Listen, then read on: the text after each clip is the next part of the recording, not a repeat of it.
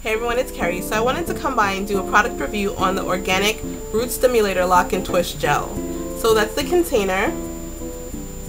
I've used this product 3 times, and the first time I was like, let me give this another chance. The second time I was like, let me give it another chance. And the third time, I officially do not like this product. The verdict is in. I don't like the product at all. The positive things about this product is that it's a light gel. This is the consistency of it. Okay, that's what it looks like, the actual product. And the smell of it, the smell is not overbearing at all. It has a soft and subtle smell, so that's good. I don't know what to compare the smell to, but you know, it's not a very strong, it doesn't have a very strong smell to it.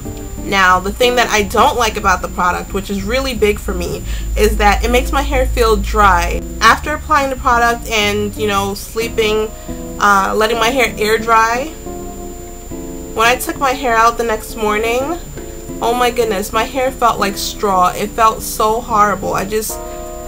Each time, all 3 times, it had the same feel to it. And for those of you who actually really love this product, let me know what you use it with.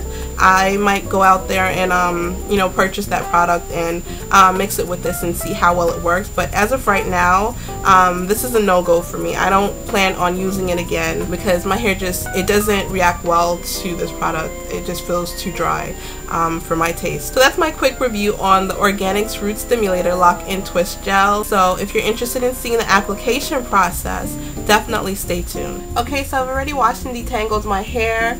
I put my Giovanni Direct leave-in in. So now what I'm doing is using my wide tooth comb. My hair is damp. Using my wide tooth comb just to comb it out a little more.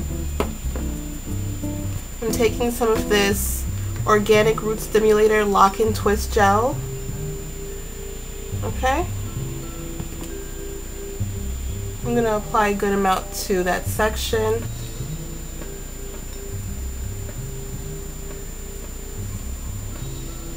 Now I'm applying extra virgin olive oil to my hair.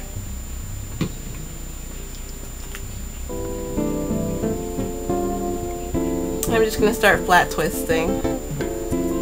My version of flat twisting. I'm not the best, so forgive me.